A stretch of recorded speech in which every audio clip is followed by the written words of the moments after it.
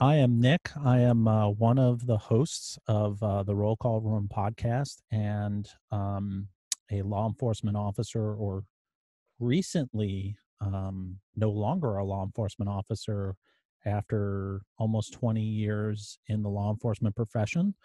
I started in New York City, and then I moved down to Virginia, where I was a police officer in a small city right outside of DC. Um, my subject matter expert skills in the police department is community policing, where I raised to the rank of a sergeant of the community policing unit, and then took a hiatus from the police department, and then came back as a patrol officer, and then started a podcast about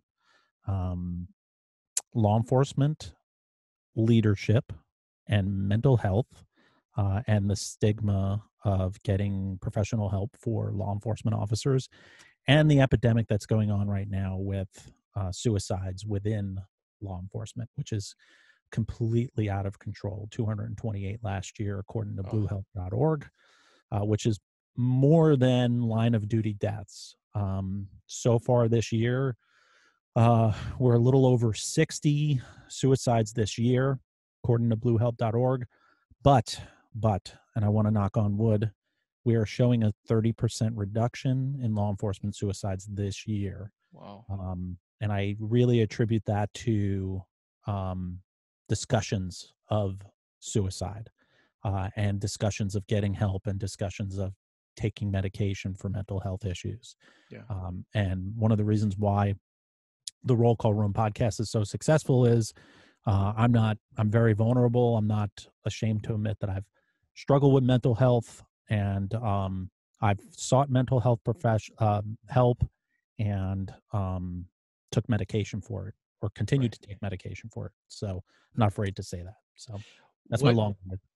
what got you into going into law enforcement?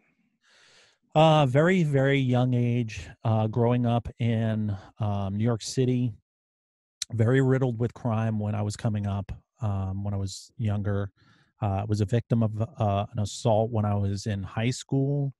And I remember the New York City Police Department stepping in and doing the investigation and doing a really good job. And I remember just wanting to do that. And this fantastic show that I'm still hooked on, which is Cops. I Yeah, love yeah, Cops, man. I absolutely. watched that religiously, and I was one of those people that believed that the whole entire shift was those episodes, and that is a freaking lie. That is a Yeah. lie, and it's not true. They don't tell you about the fucking paperwork.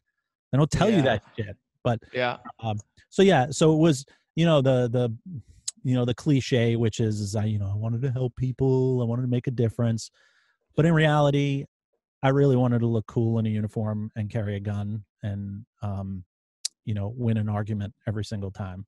Yeah. So, Good answer. I like it. yeah, it's honest. I mean, it's Yeah. honest, and I got free coffee all the time. So Absolutely. So when you first joined the force, all those ambitions and everything and all those expectations went out the window.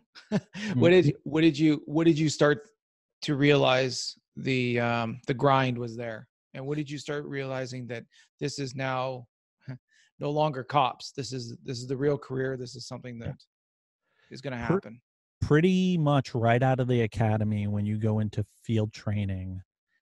And in the academy, everything is structured. Everything is pretty safe. It's very static. It's very much like, you will move this way, and then I'll move this way, and then I'll put the handcuffs on you. Right.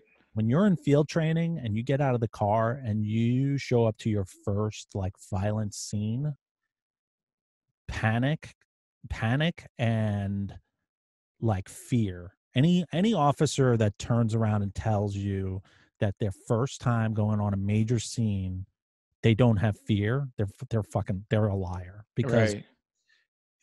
I remember looking around. My first scene was a very violent scene, and I remember looking around going, well, when the police get here, this shit's going to be crazy to figure out. And I looked down to the left, and I realized I'm Yeah. the guy.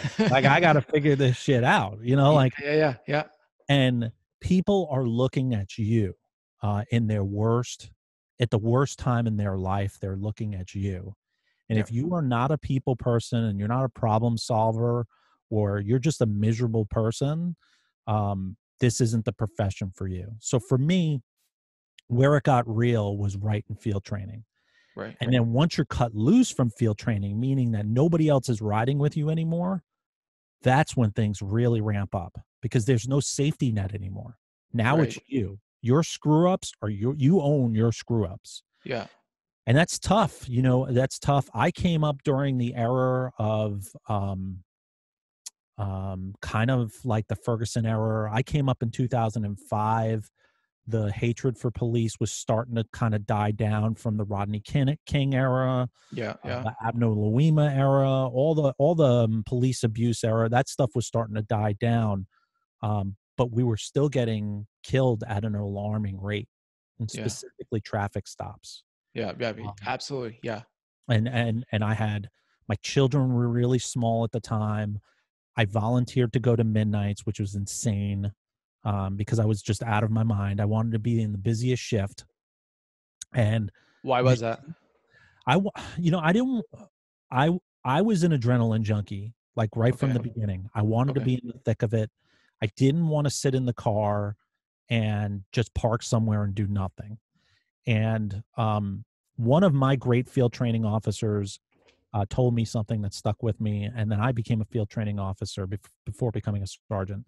They said, we're going to go get a full tank of gas and we're going to return our cruiser on empty, Yeah. meaning we are going to do nothing but grind and Right. work. Right. The city pays us to work. We're going to work, and we're going to go out and look for stuff. We're going to get guns and drugs and criminals off the street. And that's the way it was 15 years ago. That's the way Yeah. it was, where you were an aggressive officer and you were rewarded for that type of behavior. You were rewarded for Right. crime. Right. And somewhere along the line, probably around Ferguson, that changed. We Yeah. we became more reactionary. We became more fire dispatch, which is you park somewhere, you get a call, you go handle the call, you come right back to the parking lot. Yeah. The the the run and gunning kind of faded out in our profession because you had officers being indicted for doing the right thing. Everything became optics. Everything became optics. Yeah. Everything became optics. You're too aggressive. Um, That's what I and don't understand. What's the definition of aggressive? If somebody's doing something wrong, why is aggressive in the nature of the conversation? if you ask specific commanders, toxic commanders, anything that you do that you self-initiate can be misconstrued as too aggressive. Even a Okay. traffic stop is too aggressive. Yeah. Um, and that's sad. That's sad because the amount of guns that get off of the illegal guns. Let me back up for Yeah. my gun happy people. Yeah. Illegal guns that Yeah. have bodies on them.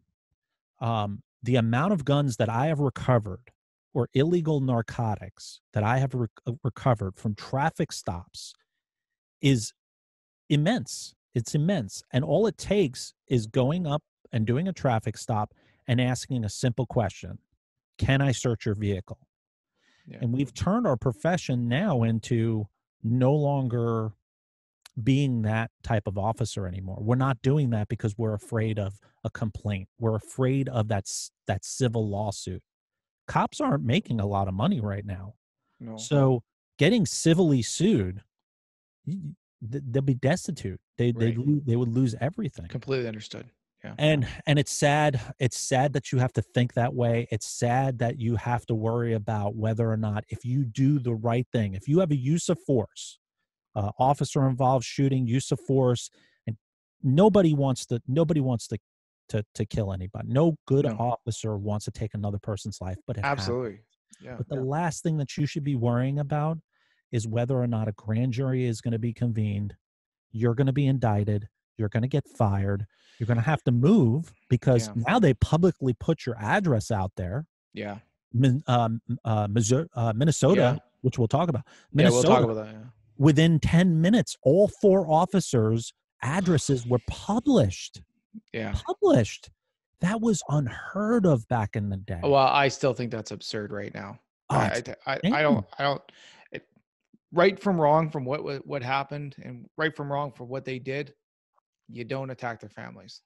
Yeah. And that's a totally different ball game.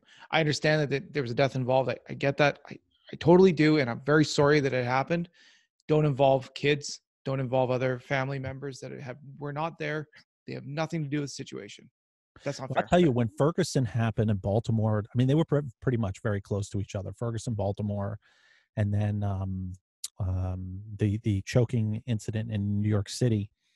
I was one of those knucklehead officers who had to identify that I was an officer on my car, my personal owned vehicle, and wear every T-shirt that had the thin blue line on it, and warrior written on the back of it, and everything under the sun. Yeah. And I quickly removed all of those because I Right. was shopping at Walmart one time, and this guy walked up, and I was walking into Walmart. I was getting out of my car, and the guy was like, "You're a cop, huh?" And from then on, I never ever had any identifiers. And any of the listeners that are out there, I'd say it on my show all the time. You're making it too easy for you to be a target. Yeah. You really are, because we're getting into that it's unfortunate. We're getting into that time frame in our society where being a law enforcement officer, you have a huge target on your back. And Yeah. it's stuff like what happened in Minnesota that defines that. It's a couple bad decisions that were made, some bad officers that made a decision that we all pay for Yeah. in this I agree. profession. I agree. Ferguson, I paid for Ferguson for 2 years, a year and a half. What happened in Ferguson, I paid for in Virginia. Not Yeah. even close to Ferguson. Yeah. I paid for it. Well, shit. There's riots in California right now, LA or Over whatever. it. Over Like, it. I, I don't know if anybody fucking knows what a map looks like, but Yeah. that's not. That's not close. That's And not here's the close. and here's the thing. And you and I had spoken, and I said, a lot of my fans were asking for me to make a statement, to do a video or something.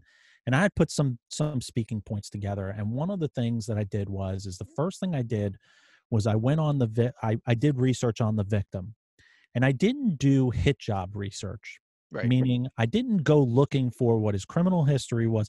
Yeah. It doesn't matter at this point. You're not The looking guy for is a dead. biased opinion here. No, You're looking for a straight I facts. wanted facts. Yeah. And the thing that I wanted to convey was all of these people that are rioting in Target or Walmart or wherever, small businesses, burning buildings down. If you can name 3 facts about this victim, then you deserve that 55-inch TV. And being black can't be one of them. No, it cannot. It Yeah. cannot. I If you agree. can name 3 facts, and here's the thing is I educated myself about this guy. And this guy was in all, I don't know what his criminal history looks like, and I really don't care. Yeah. And I understand what the circumstances were. The store accused him of a check forgery or whatever it was. Whatever it was, if you look at the guy's history, the guy was in the security field. The guy had a good job. The guy was he was a grinder. He was a Yeah. grinder. He was. And then lost his job. He went and worked for the restaurant industry and then lost his job because of COVID. They laid him off. So this guy is just like everybody else. This guy's Yeah. just like everybody else. Yeah. So I know I went on a tangent, but my speech was, if you can name just 3 facts about this guy, then I'm all for you running into a beauty supply place and stealing 3 wigs. Right. But if you Absolutely. can't, that's not social justice. That's just you being an asshole. Right. And that's you burning down your own fucking city. That's your I know. own, and that's what got me about Baltimore. You're burning down CVS and all these other places. Where do you think these elderly people are going to get their prescriptions from now? They're not. These are Yeah. your grandparents. Yeah. It's crazy, dude. No thought process. But no. one thing I do want to talk to you about though is the when a call comes over the radio, Mhm. I think now officers are more have that voice in the back of their head. If I go to that call, something happens that goes sideways, Mhm. I'm gonna get blamed for it. Yep. Whereas, like you said, 15 years ago, it was like, fuck it, I'm on it for Yep. sure, 100%. No, didn't even cross my mind. I'm gone. You I could think? tell I could tell you from experience, right after Ferguson, I go into this housing project, low income housing project, and I watch this dude working a door handle. What would you be thinking right away? He's Yeah. trying to break in, right? Challenge him, tells me, go fuck myself. I say, hey, do you live here? Tells me, I'm not telling you nothing. Now I got burglary or attempted burglary because I can't identify him. It's private property, all this other stuff.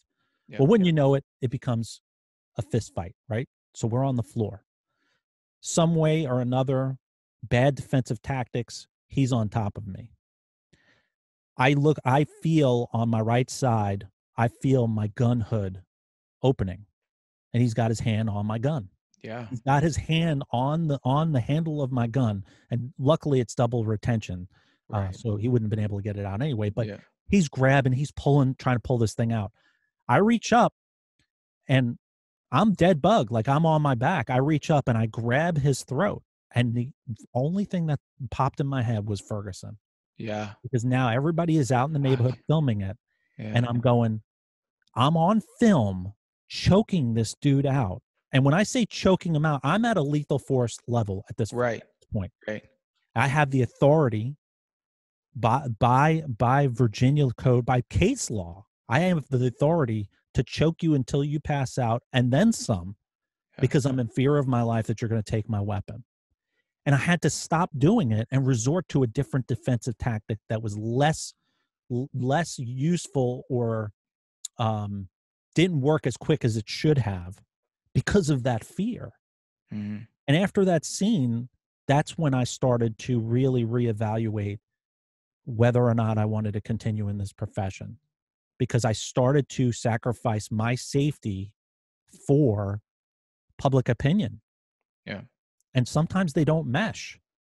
Like the Minnesota thing, completely. That Yeah. video, that whole thing, the defensive tactics, if you want, you Yeah. Let's go into it for sure. we'll 100%. go into it. So I just want to, before we do go into it, I want to say one thing. yeah. It's hard to stomach that that was your thought and Mhm. not coming home to your family. You know No. what I mean? Like, it's so weird how those two, like, it just, it's mind blowing that, And it happened within 10, 15 seconds, where I have my hand on his throat, and I'm going, this is what's going to happen. I'm going to kill this dude. And if I don't kill him, he's going to pass out. They're going to convene a grand jury. I'm going to get indicted because I'm in a very, very liberal city. They're yeah, going to indict me. Immediately, they're going to suspend me without pay. yeah, I'm going to be in the press, and I'm going to be another notch on, I'm going to be another cycle in the news, which is white officer kills black male, um, and then later on it would come out that he actually did live there. Forget right, about the fact that he denied telling me that he lived there, or that he told me to go pound sand. That doesn't matter. right. And then if I did kill him, the only picture that you would see of him would be in his graduation outfit. Yeah, Not yeah. I not mean, just a saint, just an yeah, absolute saint, you know? yeah, yeah, yeah, yeah, yeah, So, but with the Minnesota thing, the defensive tactics that you're trained in the academy, and then periodically for you to keep up your certifications in particular agencies, you have to go through DT refresher, defensive tactic refresher.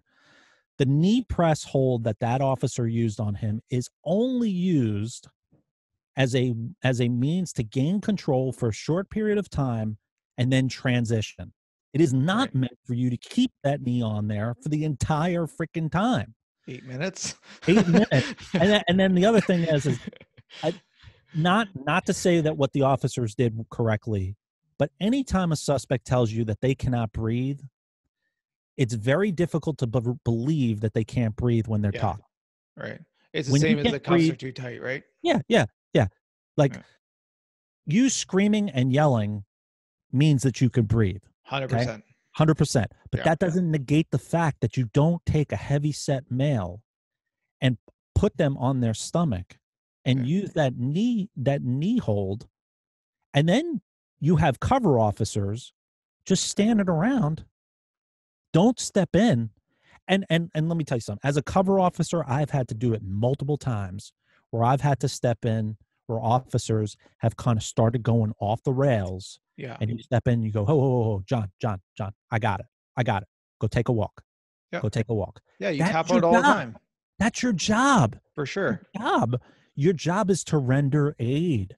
Yeah. Like, and the part that frustrates me the most is I'm all about leadership. I'm in the process right now, and we'll talk about it later at the end. I'm in the process of writing a book right now about toxic leadership in law enforcement. Look at that video again and tell me how many sergeants or lieutenants are on scene. Yeah. None. Yeah. None. Nobody with stripes or above are on scene. Right. That is a failure of leadership right there. And you can't tell me that you can't hear on the radio things are breaking bad quick, Yeah. because that was a very Yeah. chaotic scene. Yeah. Yeah. No, I agree with you 100% on that. Yeah. I mean, as a sergeant, because I was a sergeant for 7 years, had I have Yeah. shown up at that scene, several things would have happened. First of all, the guy would have been brought up, put on his butt, leaned up against the tire, go get the guy some water, call EMS, because now the guy is saying that he's having a medical emergency. Now you have to render aid to him. Whether he's Yeah. full of shit or not, you have to render aid to him. And there was no supervision there. There was nobody there. Yeah. But there's common sense, is there not? Common sense, that completely went out the freaking window. Oh, yeah. I, No, I agree. I that went south so fast. Like, it's upsetting. It really it really is, because there are times where you do use that knee hold. The I knee agree. hold is only used to gain compliance, get the handcuffs on. But if you look at the video that's floating around of the girl, there was a lady behind that car, behind his car, the guy that Oh, died, okay. the one with the busted window. Yeah. That's the Yeah. only way I can remember it, because she has Yeah. a shattered window, and I'm like, that's a violation. Um, but she's recording this thing, and the officer forcefully extracts him out of the car and applies handcuffs on him while he's in the cove of the doorway. Right. So you already have him in custody. Right. What's the deal? Like, why are we bringing? Why? It just, it upsets me to the point, because now we're all going to have to pay for this. We're going to have to pay for this for a while now, Yeah. and not monetarily. That's a guarantee. Minnesota better. I mean, they better remember the combination to the bank vault, because they're going to be Yeah. paying a shitload of money for that. Yeah, no, I agree. And I work with a lot of people in law enforcement, and I know that, they do the shoulder tap where they're like, okay, it's time for you to go take a walk and breathe Yes. this one off, and I'll deal with them. Fresh eyes, fresh mouth, fresh nose, Yes. fresh everything, Yes. right? Let me just go relax, take it easy, right? They do it all the time. All the Yeah. time. Why couldn't they have done it here? Why couldn't one of them now, is it the alpha male type of situation? Is the one that has Contempt him of down cop. the ground the big boss man right now? Is that what was going on? And nobody Contempt of wanted cop. I think it say, was contempt of cop. oh, probably. I think it was contempt of cop. I mean, I don't remember what the agent officer that was standing there, what his name was, but that guy right there, he should have stepped in, man. He should have stepped in. He should have been, and he was crowd control. Yeah. His main focus was to keep the crowd back and make sure that nobody gets ambushed from behind. But you got four of you there. Yeah. Four of you there. I'd be intrigued. I'm always the person that's like, listen, let the investigation take its course. Agreed. I want to see the ME's report Yeah. on any law enforcement custody death. I want to see the ME's report.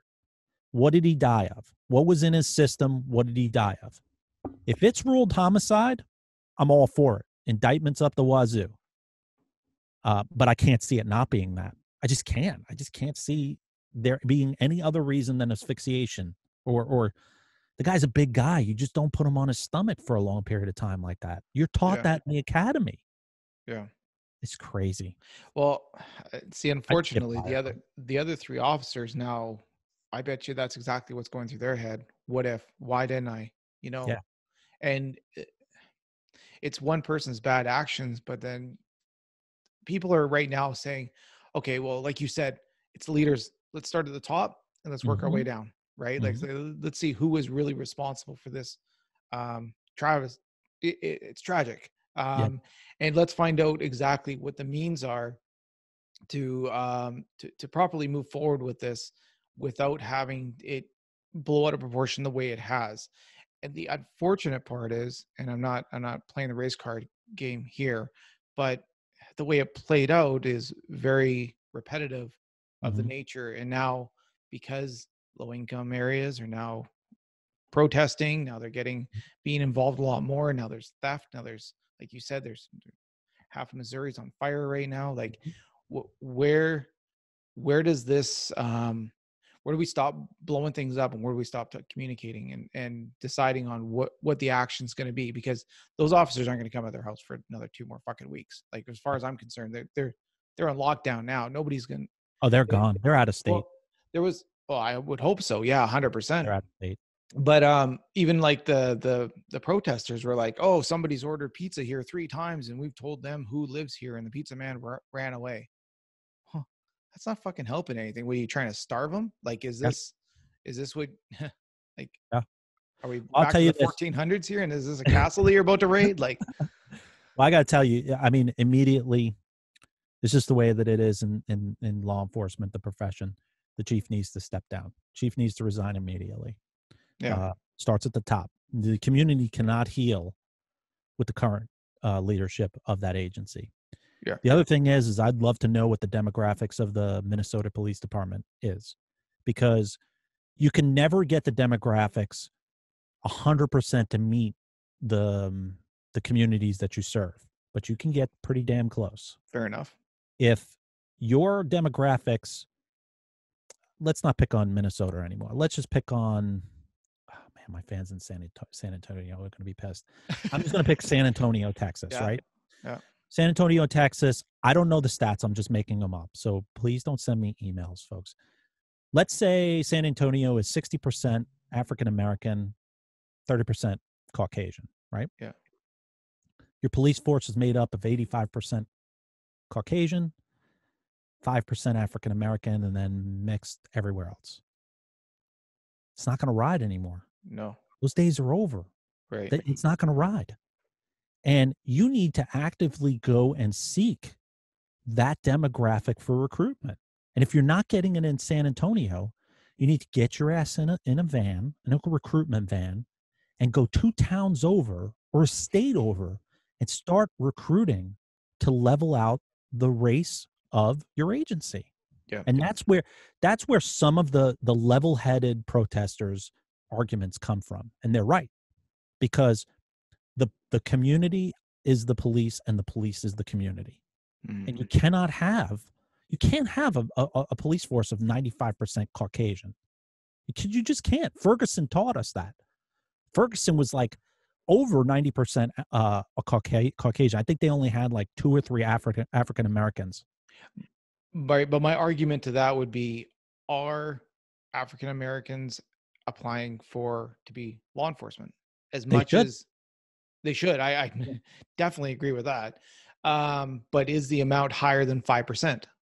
Yeah. Right. That would be my argument to the question is, if we were getting enough influx of applicants that were African American, then sure, yeah, we can level it out.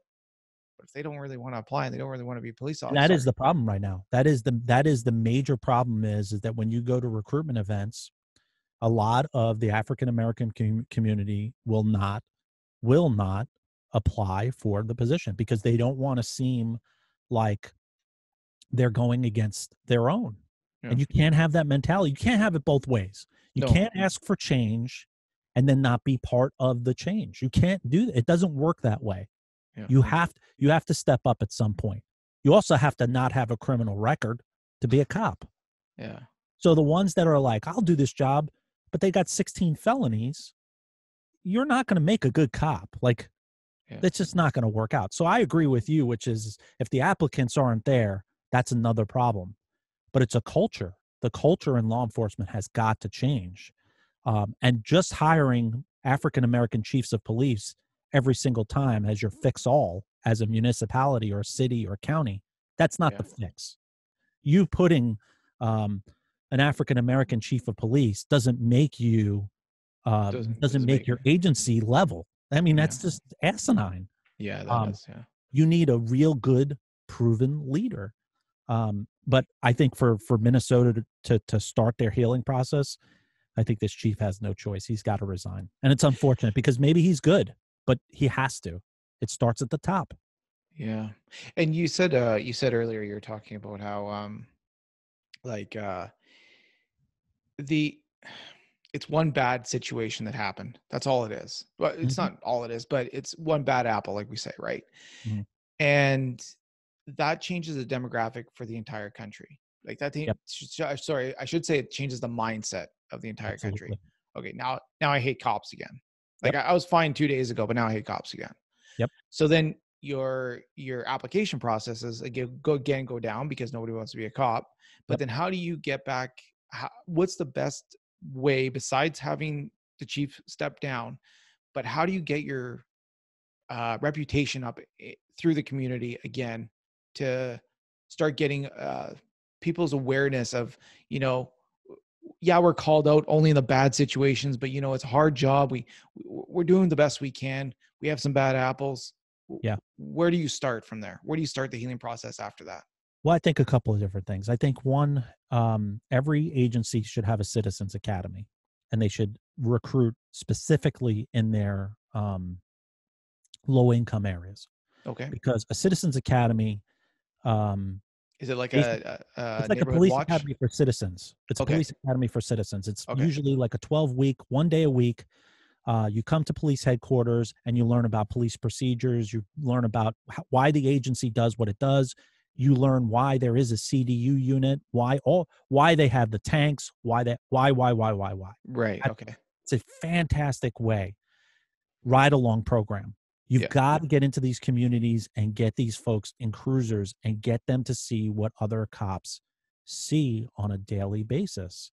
Um, and I think we need, as a profession, we need to reevaluate what the police are for and what type of enforcement we need to be doing in this profession. Yeah. And I think COVID has taught us that.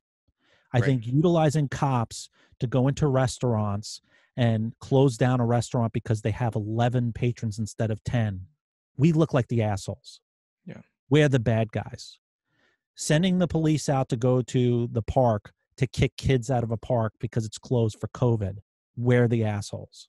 Yeah. It's stuff like that that we need to change. We need to change the culture of how we're enforcing the law. Yeah. And also, some of these books, these laws that are on the books, some of these politicians need to reevaluate why they're on the books. Oh, We only enforce the rules that are on the books. yeah. Yeah. I agreed. We don't make them up. Yeah. There And are there are some crimes that I would enforce that I would just be like, this sucks. Like, I've I heard don't want that to do hundreds of this. times. I've Yeah, heard it hundreds of times. it sucks. It sucks. Yeah. Like, um, listen, you don't pay child support. uh, You don't pay child support. It is what it is. I don't want to get into that debate, but we are utilized to arrest people for not paying child support. That's a civil matter. Yeah. It's a Yeah. civil matter. You are failing to pay for child support, but you're utilizing the police to strong arm somebody and put Yeah. them in jail for not paying child support. Yeah. Maybe not the best example, but it's stuff like that. Yeah. That's not what the police are for. And the police can't be in the community doing community policing because they're running around handling bullshit calls for service that they shouldn't be handling. Yeah. No, and we can get into the drug thing, decriminalizing drugs and all that But other stuff. That ties a lot of officers up. but ironically, the whole COVID thing, when it first kicked off and people were to quarantine, if you want, well, it depends on where you were, did Yeah, whatever terminology you want to use to your house, your estate. Um, Law enforcement had a lot more opportunity to do law enforcement stuff. yeah, Like they weren't worrying about traffic violations. They weren't worrying about like they were on the streets trying to get the drug dealers. They were doing what I thought was, because I never saw them and I knew a mm, lot of them and I knew they're like, holy shit, we're fucking busy. We're yeah, not like, okay, so I shouldn't say we're busy. We're not like you'd be setting up your traffic, you're doing your traffic stop somewhere or setting up your gun somewhere to make sure they're doing speed checks and mhm, all that stuff. And he's like, we're not doing those right now, we got other things to deal with. And mhm, it almost turned the focus. And yes, then now we have a situation that arose not just because somebody died, but because everybody's been sitting at home all fucking time and now Mhm. they're pissed off. So now they're using this, I think, as a bigger reason to do a lot more of the the violence of that we see going out right now than they would have if we weren't in a COVID situation. I'm not saying it wouldn't have turned into a riot situation, but no, I don't think it would have been blown up as much as it was just because of the situation we're in with COVID right now. Yeah. Yeah. That's the way I see it. Yeah. And I will tell you, with COVID, what we learned was calls for service drastically reduced with people being home quarantined, or whatever terminology you wanted, Yeah. and self-initiated activity within law enforcement skyrocketed Yeah.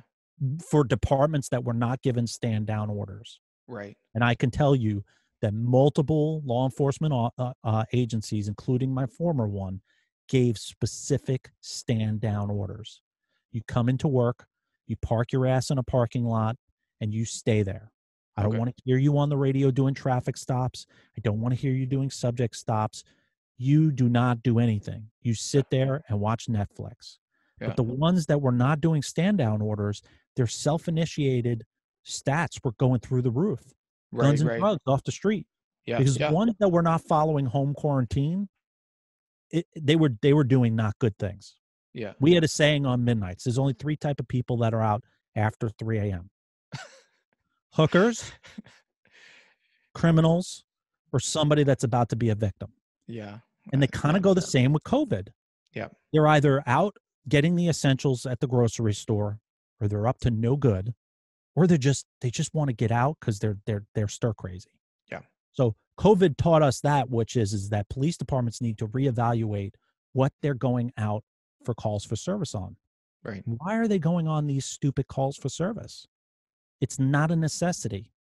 And a lot of the stuff that law enforcement officers are going out on is civil. It's not criminal, it's civil. We're Mm. not attorneys. No, We're I agree. Yeah. we're here to enforce the law. So that's my tangent, man. It No, frustrates me. yeah, I agree. It's funny. I was going to jokingly say, the amount of, and I said this on somebody else that I was talking to, the amount of officer TikTok accounts rose Oh about my 1000%. So oh my it god, was dude. very interesting. So, Oh my god. I do want to TikTok. talk about, your podcast though for a little bit. And I want to know, why did you start it? You said to help other officers and to kind of get stuff off your chest, Yeah. but, what was the main goal, and why did you said you wanted to help people, but why did you want to help people? Well, I'll tell you the very, very short story of it, which was, I was a sergeant for 7 years. I had a lieutenant that I worked for that absolutely devastated my mental health. Um, Pretty sure that this lieutenant was bipolar, amongst other things, and absolutely decimated my mental health. I hated going into work. I was burning through sick leave like it was going out of style. I brought it to my chief's attention, filed a hostile work environment claim. It was ignored. I resigned. Went to another agency, worst decision I made in my life. I lasted 2 weeks at that agency, called up my chief, said, "Hey, I want to come back to work. I want to come back to this agency." I said, "Can I come back?" He's like, "Yeah." I said, "Well, what am I going to come back as?" He says, "I'll bring you back as a sergeant." They make me go through the hiring process all over again after only being gone for 2 weeks. I get it. I understand. I know. I had the same reaction. I go to sign my offer letter for me to start work, and they lied. They brought me back as a patrol officer instead of a sergeant, and they cut my pay by $10,000. And they had me because I didn't look for any other jobs because I had intended on going back there. Right. And I came back, and April 29th, 2019 was my first day at work. Get called into my captain's office. One would think, for an inspirational kind of conversation. "Hey, welcome back. I know this is difficult for you. You're not a sergeant anymore. You're going to be working with a whole bunch of people that you used to super." Yeah. No, it was, "You did this to yourself. You created this mess. Um, and if I hear you talk badly about the department or the chief of police, you will not make it off of probation." Just devastated me. Yeah. Just my mental health continued to decline. To further in the embarrassment, they put me on probation for a year. Now, mind you, I'd been with the department for 14 years, but they put me on probation for a year coming back. To further embarrass me even more, they made me go through field training all over again Yeah. with an officer with 2 years on. And that was extremely embarrassing. And it progressively got worse. They did other things here and there. May 25th, 2019 was the culmination. I tried to take my life. And that was a lead up to the stressors of the job, Mm. not dealing with it in the ways that I should have dealt with it. And thankfully I'm still here, and I was not successful, and I toughed it out. I stayed with the department. I never told the department about what I did to myself. I just kept my mouth shut, but I went and I got help. I Yeah. went and I got therapy. Good. I went and I got medication, which I hate medication. I don't even take medicine when I got the flu. So I was very much against medicine, but I took it and it worked. And then the medicine that they gave me, then it stopped working. And then I got new medication that stopped working. Then I got another medication. So I tell that story because I want people to know that the first shot, it may not work. You need to Yeah. stick it out, and Yeah. you need to be honest with your therapist or whoever you talk to. Fast forward to October, I started to realize and do a lot of research as to um, why the stigma and why law enforcement suicides were so high in 2019. Now, we lost 228. So by October, we were right around like 210. And all I kept on thinking about while I was reading up on bluehelp.org, I kept on thinking to myself, why is this not more public? Why, where, what could I have done? Where can I have gone to get the help that I needed to get? Why isn't this being publicly talked about? Why are officers so afraid to turn around and talk about how fucked up they are? Why are they so afraid to turn around and be like, hey, listen, I was fucked up. I went and got help, and I'm taking medication, and I'm still working. I'm still carrying a gun. Yeah. And I know why? why, but I'll let you tell your Yeah, story. yeah. Well, this is where it gets interesting is so October 27th, my partner, my good friend of mine, and we were union vice president and president. I was the vice president.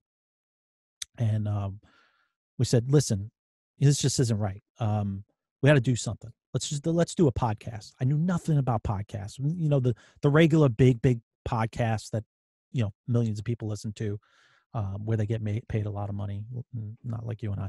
But so Yeah. um, we start, and in October, you know, first episode comes out, 60 people listen to it. First day, 60 people. The next day, it's like up to 150. And it's like 300. And then we released another episode, and then we released another episode. And then by November, we were right around 15,000 listeners. And then in December, we hit 25,000 listeners. That's when the chief of police called me into the office to talk about this So I podcast. know this story, but I'm going to ask you, what does the number fucking mean? Why 25,000? Why did that make such a difference between 15,000? Because I'll tell you right now, 15,000 is a lot of people. Fucking people, right? It's just like the guy from Seattle, Washington, that did that video in his cruiser. Remember, you know, you heard Yeah. about that, Yeah. right? Yeah. Yeah. At 400, didn't make a difference. At 400,000, now it's not containable anymore. Now Right. I can't control what you say. Okay. Now you have a fan base, and now I need to be concerned that your voice is louder than my voice, and Yeah. you can overrule what I decide as the chief of police. And that's where positional equity comes in. Right. That's where your fear of my message, um, it scares you that my following can overrule you. And that's not what the intent was. Mhm. And I had walked into this meeting with the chief, the assistant chief, and the director of human resources. And right away, the chief was like, I want to talk to you about this podcast. I'm getting a lot of heat from the commanders that you're putting down these commanders within the agency. And I said, well, chief, first, I'm going to let you know right off the bat, it's not coming down. I'm not taking the podcast down. He's like, oh, I'm not going to ask you to do that. It's your First Amendment right. We'll get to that later on. But um, Sure, that's what he was thinking. sure. And At that point, I had gotten maybe 15 or 20 emails from people that had attempted to take their life or were about to take their life and started listening to the podcast and now went and got help. Yeah. And I printed those out and I slid it across the table. And I said to him, I remember this because I was pounding my fist on the conference table. And I said, how could you not get behind this? How could you not turn around and say the blah, blah police department supports Nick and Mike, their podcast, and be cutting edge, be something greater? And his response, and I said to him, I go, are your commanders pissed because I said it or because it's true? Yeah. He Yeah. said, Agreed. maybe it's a little bit of both. And I said, well, then that's a problem for you. That's not a Mhm. problem for me. He goes, well, listen, you got 25,000 listeners. Do you have to tell specific stories about commanders in this agency, or can you say that you heard this story from a fan in Texas? And I said, no, I can't do that because I'm not going to lie to my fans. It's all about integrity. Tell your commanders to get their heads out of their ass and start treating people properly. Tell the commander who told me April 29th that it was my fault that I left, that put the gun in my hand, that almost took my life May 25th. You do that. And he was like, all right, well, listen, this is what we're going to do. We're going to send it to the city attorney's office and get their opinion, their legal opinion, make sure that you're within your parameters. I know there's some First Amendment issues. He's like, but one of the commanders brought up a violation that you actually are guilty of. And I was like, we had an attorney. So I was like, what the fuck? And he was like, went on your website and you're selling T-shirts and you don't have an off-duty form to have off-duty employment. And I said, well, the podcast doesn't make any money. So what do I need an off-duty? Well, you're selling T-shirts. And I'm like, really? I said, you're going to get on me about $10 T-shirts? And this is indicative of our profession, which is if I can't get you on this, I'll get you on that. That Yeah. It vindictive is. behavior, Yeah. that Yeah. seek and destroy behavior. Yeah. You have a busted taillight, buddy. Yeah, it's like Yeah. I can't get you for speeding, but I'll get you for that busted taillight. Yeah. Yeah. So this goes on December. Mind you, I'm a police officer, so I'm just Yeah. the grunt, right? Yeah. The lieutenant's process comes out in my agency. And the way that they wrote the lieutenant's process is all you needed was 3 years as a sergeant. And I had 7 years as a sergeant. So I put in for it. And anybody in law enforcement or in the private sector or in your profession as well, when promotions start happening, the daggers start coming out. Oh yeah. People start getting cutthroat. So the fact that I was taking the lieutenant's process as a patrol officer hit a lot of egos amongst sergeants. So I took the process and I scored number 4. There were 5 promotions that were coming up Wow. by May. February 20th, the city attorney gives her opinion of the podcast, gives us the thumbs up that we're within our rights, our First Amendment right. The 21st, I get initiated an internal investigation with the accusation of theft from a year ago. A year ago. Hmm. I won't get into the specifics of the theft allegation, but it's so erroneous and so far-fetched that it's ridiculous. Yeah, I bet. And ultimately, I was on probation. Mind you, I'm on probation. So I can be terminated at any point within a year because I'm an at-will employee. Mm-hmm. They initiate this investigation February 21st. My probation ends April 29th. They sit down with me April 20th and do my interrogation. April 25th, they give me a notice that my police powers are suspended until the chief makes the determination of my employment. Mm-hmm. And they said my interview that they had with me showed deception. I said, okay, order a polygraph. I'll take a polygraph. Yeah.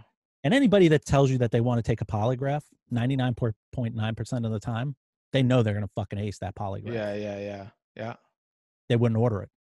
No. They wouldn't order it because we were in COVID, and our agency can't do a polygraph on another officer. Another agency has to do it because of Oh, okay. bias, Yeah, right? yeah. Yeah, that's fair. They didn't order it because it would have put it over my probationary date. Right. They refused to order it. And I told them, go pound sand. I'm out. Yeah. Yeah. Left. It was Yeah. the best decision I made. This podcast was worth dying on the hill for. Yeah. It's way too important. It's now at 100,000. Yeah. 100,000. It's way too important to just walk away from it.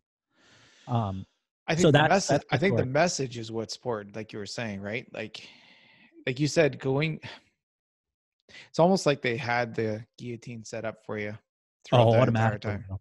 Oh my God. As soon as you walked in that door coming back, it's like, oh, let's close the curtain over here. Yeah. Like, you know what I mean? And like, unfortunately, well, fortunately for you, you have something that means probably more to your heart right now than dealing with fucking politics all day long.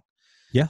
But Financially, it sucks, but it is what it is. And, you know, uh, it has created other things because then once I left, then you start really seeing like things behind the scenes. You see people like take 10 steps away from you. You see people that you thought were your friends, that were supportive, start disappearing.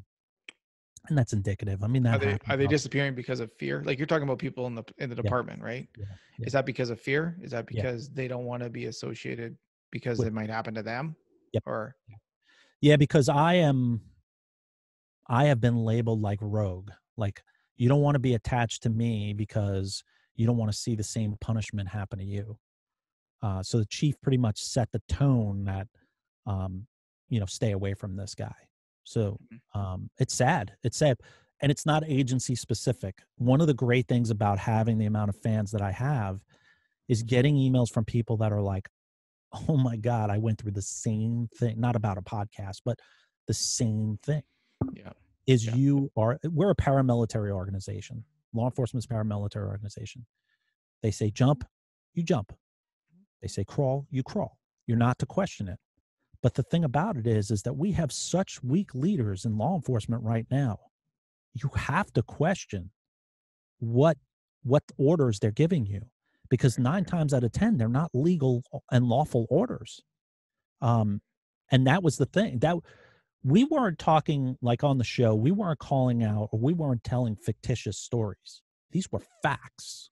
These were facts that were exposing commanders for being unqualified for their jobs. And it pissed them off. It really, really pissed them off. So much so that even now that I'm gone, when I do a Facebook Live, these commanders create fake Facebook accounts to log on to my Facebook Lives and make comments. oh shit. I have Isn't that way better incredible? shit to do with my fucking time than Yeah, worry about people that have talked bad about me or may talk bad about me. dude. Like, Way better thing I can think of with my time. and what's funny, it actually used to piss me off. Like the first 4 or 5 lives, it would piss me off. Yeah. And I did one the other night, and they did it again. And then last night, I made a music video about it to the music "Somebody's Watching Me" from Michael Jackson, and it's Yeah. fucking hilarious, dude. It was so therapeutic. But the way it is, it's obviously getting to them, Yeah. and they don't like talking or bucking the system. Yeah. And my book that I'm currently writing, if they don't like the podcast, they're certainly not going to like that fucking book. Right. So, Right. Yeah. so a It's long-winded, but ironic though you picked two mediums which have absolutely zero regulation. yes, yes. And we did our research, and we knew that when we started the podcast, Mike and I, when we started the podcast, we honestly thought they were going to shut us down after the first 5 episodes. We Yeah. really honestly, because our agency had a reputation of like Yeah. just like most agencies, and it didn't happen. And then the 6th episode and the 7th episode, and then before you knew it, it was like it just exploded because law enforcement officers, or first responders in general, are starving for that type of media. They're starving for honesty, vulnerability, Yeah. And especially when you turn around and you tell them that you have struggled through mental health. And you don't know me from Adam, but I was one of the most jovial people on the job. I was always making people laugh. I'd show up at crime scenes. We'd make jokes. I would always keep it lighthearted.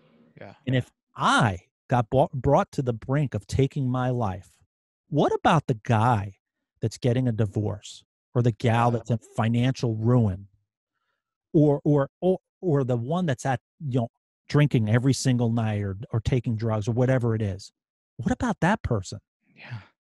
Yeah. It astounds me, because you can't put your head in the sand and act like there isn't a mental health crisis within law enforcement with the numbers that Blue Help publishes. You can't. You can't dispute that. And those are the ones that we know of.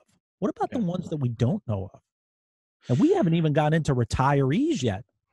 What's the department's philosophy on this? Like, what do? They if there's mental health that needs to be looked at Mhm. for any officer, what's the protocol? Is it more of okay, we'll see you help, and then we'll go from there, and that's kind of like plan A, B, and C, and that's it? Or do they actually have set protocols that they're going to do and try to actually see to the end? Is it okay? Basically, do they actually give a shit, or do they not give a shit? Like, that's kind of what. That's a very good question. The answer to it is that they don't give a shit, and Okay. it's not agency specific. It's pretty much across the U.S.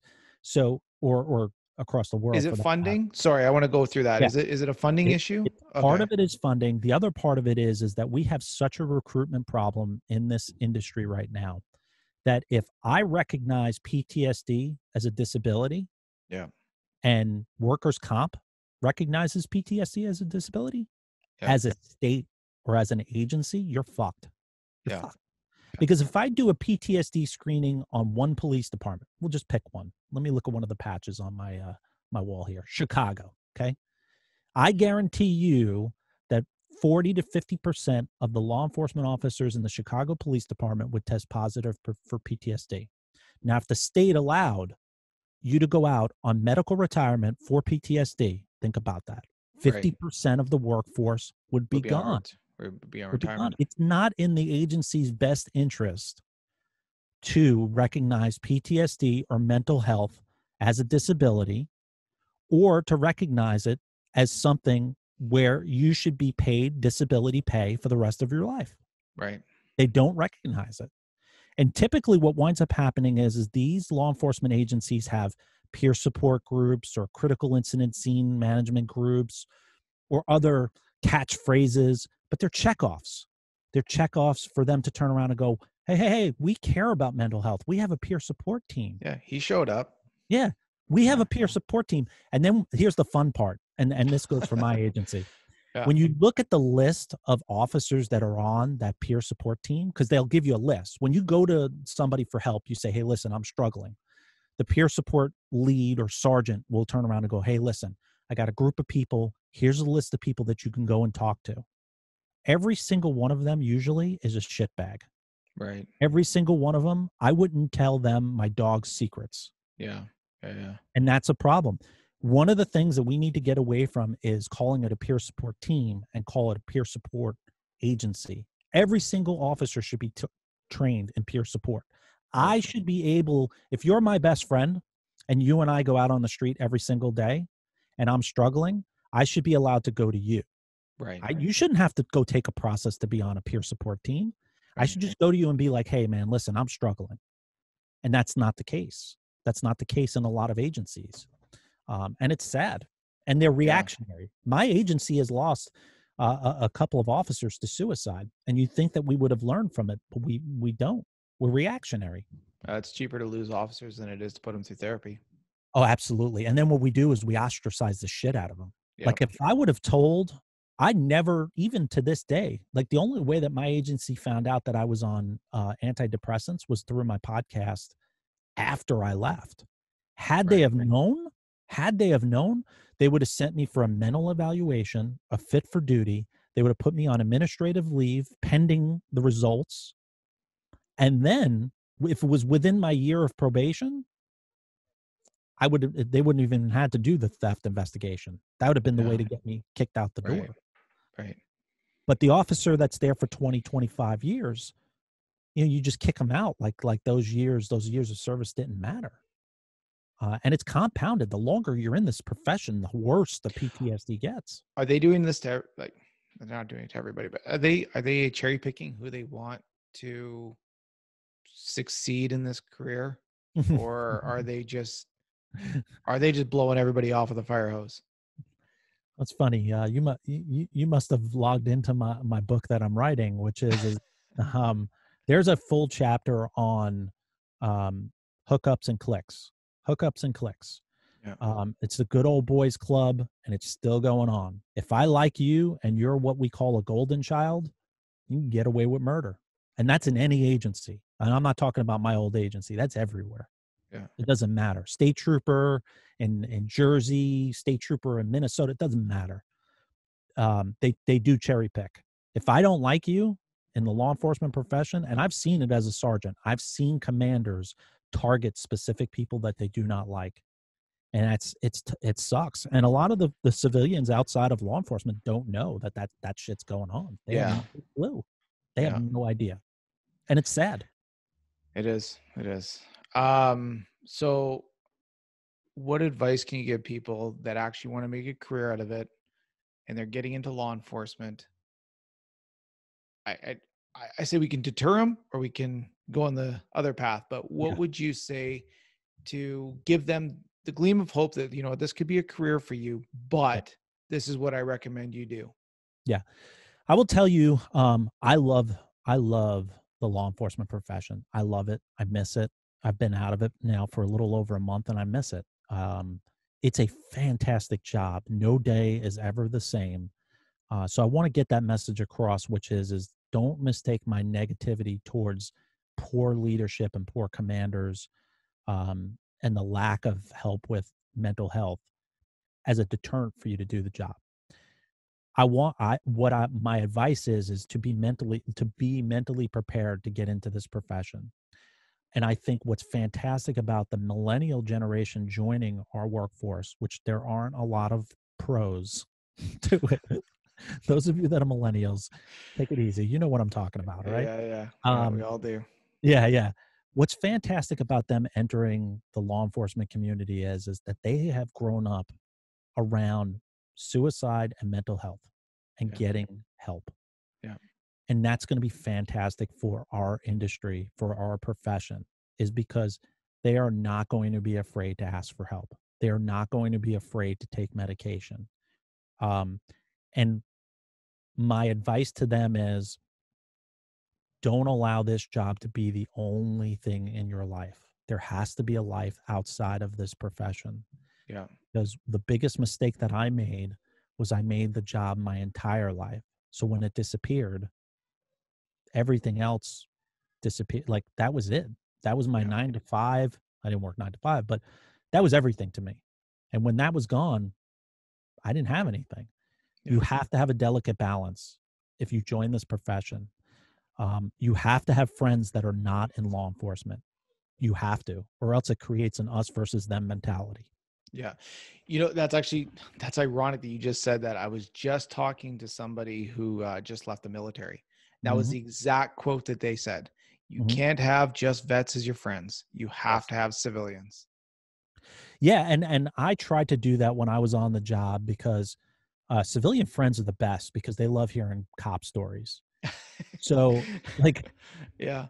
if you only have cop friends because you want to just tell cop stories and reminisce about all the times you kicked indoors, you Everybody's can got a do better the same story. thing. Yeah, you can do the same thing with civilians, and it's even cooler because they don't know any better. Yeah. They're just amazed. Everybody Yeah. loves Live PD. Everybody Yeah. loves that show for a reason. It's a Mhm. fantastic job. If we could just get our commanders and our leaders that are in charge of these agencies to wake up and realize that we're not in the dinosaur era that they came up in, things will get a lot better. We either need for those dinosaurs to die off or retire off, and we need younger commanders, younger chiefs of police with bigger mindsets to take over. Yeah. I think we're going to see our profession within the next 5 years, if that happens. within the next 5 years, I think our profession is going to take a really good pendulum swing the other way. Good. If it doesn't, I think within the next 5 years, we're going to see homicide rates and a new drug war that has never been seen in world history, because the officers, the vets that can spot hand to hands and can do narcotic enforcement, they're dying off real quick. And no, Yeah. I don't Yeah. mean dying off; they're just They're retiring just them. leaving. Yeah. Yeah. Yeah. No, I And when the follow you. drug war starts, there's going to be nobody to know what the hell to look for. Yeah. So that's my long-winded